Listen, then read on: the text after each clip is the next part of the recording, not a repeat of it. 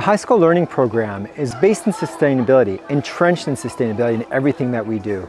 It also brings together teachers and students to be able to work on local problems as well as global ones. Students have a real ability here to craft and shape the direction of the projects in class, but as well as their learning experience. And so this makes it that we're able to really tap into their interests, their skills, and their areas of growth in order to contribute towards a community of learners making our world sustainable. Math, humanities, social studies, science, but also enterprise and environmental studies. So all of these things happen in a way to get the credits. This makes it that we have groups of students who are able to really dig into what interests them, as well as meet the rigorous academic requirements.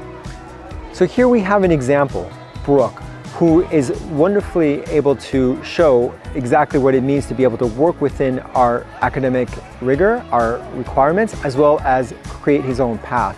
Brooke has done so much inside the classroom and outside to contribute to the community and his own learning. I really hope you'll enjoy this video. Good morning, I'm Brooke, and this is the day in the life of a grade 11 student at Green School. Right now I'm at the gate and I'm ready to start my classes. First up we have advisory, where I get to meet with my advisors and they get to check up with how I'm doing. Right now I'm in Ibrahim's class, which is called FizzBiz, where we're looking at the process of fermentation on food. So that's class done. Now I've got break. The great thing is we've actually got a coffee shop on campus, so let's go get a coffee. So right now I'm in Bahasa class, where we are learning about different jobs. We're learning about how to describe people's jobs and what they do.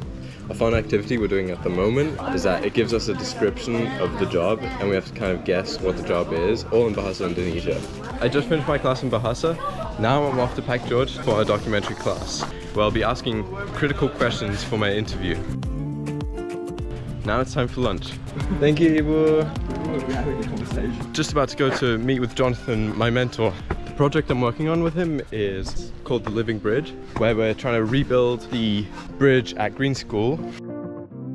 It's such a it's been a real privilege to be Brooke's mentor, and it is really beautiful to watch, to see a young 16-year-old be able to be creatively tackling and solving issues which normally you'll be doing at a graduate university level, and he's already doing that now.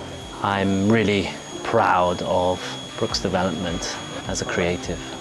Seeing Brooke not just only interact in a team, but also become a leader within his own segment, collating all of the class's designs into this one master film animation product. And I think these skills will serve him well when he is within the working world, or in other social situations outside the campus.